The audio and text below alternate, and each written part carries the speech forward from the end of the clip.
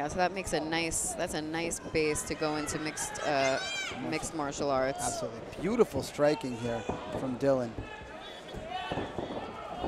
John pulling guard. Wow. I mean, if you can't get hit in the head, why not, right? I'll be interested to see what he has from his guard. Ooh, ooh, ooh. Oh. Dylan put himself in a little more danger there because the elbow's now in line with the hips. Those slams always make me nervous. Like, As well, they should. See, but John doing the right thing. They're hooking the leg to prevent the lift, so he can't be slammed. Now all we see is the massive back of Chris Molina. Honigsberg with an active guard here. Definitely, he's controlling the wrist. He's looking for angles.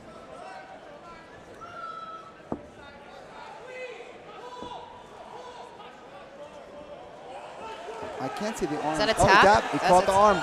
He caught the arm. I couldn't even see it. Oh.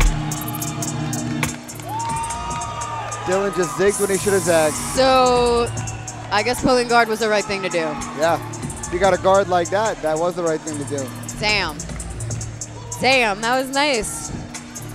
Beautiful job. John Honigsberg.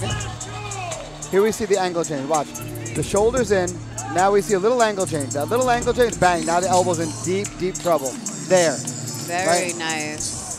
From our angle, all we could see was Dylan's back, so it was very difficult to tell exactly what was going on. But from there, we could see it a little bit better. As soon as John made that little angle change, right into the armbar. Beautiful technique.